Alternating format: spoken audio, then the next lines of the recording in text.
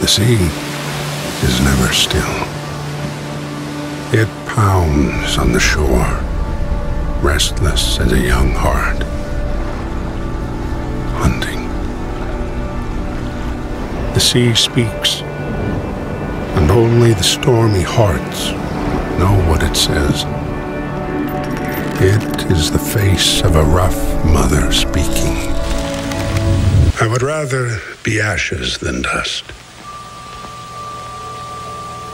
I would rather that my spark should burn out in a brilliant blaze than it should be stifled by dry rot.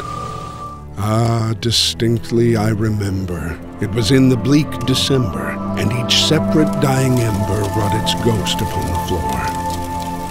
Eagerly I wished the morrow, vainly I had sought to borrow from my books surcease of sorrow, sorrow for the lost Lenore.